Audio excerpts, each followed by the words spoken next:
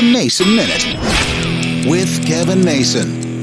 Last Wednesday or Thursday, before I was heading out of town, I had to hit my defroster for something. I think we'd had a rain shower overnight and my windows got fogged up, so I hit the defroster, turned it up to 4, all the way up. And the rumble that came out of my engine compartment, my dashboard, it sounded like a jet taking off. I'm not kidding. Turned it down to 1, and it was working, but not working quite right. Couldn't figure out what it was. Hope maybe it was just a fluke. Maybe something rattled loose and, well, I'd wait another day. Thursday, same thing. Well, we were heading out of town on Friday, and I needed to take the car, so crossed my fingers, hoped I wouldn't need the defroster too much, went on our way. Got back into town, took my car to the mechanic, thought for sure it was going to be needed a new blower motor or something like that to fix the defroster. No, it was a dead mouse. Somehow a mouse got up into my car blower, into my engine somehow, and well, got in the middle of the blower motor, and that's what I heard the rumbling. The funny part of the whole situation, cost me almost $200, most of it labor charges, to get that dead mouse out of there. Could I have called an exterminator and gotten it cheaper? Every now and again, strange things happen, and you wonder why.